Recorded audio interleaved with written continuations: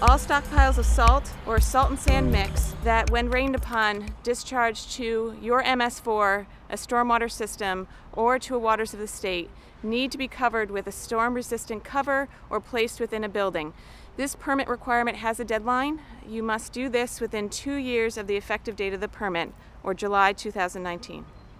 If you have stockpiles of things such as soil, you want to make sure that those piles are either covered, placed within a building, or that any stormwater that may be generated from that area is contained, filtered, or otherwise you are not discharging pollutants to your system or to a waters of the state.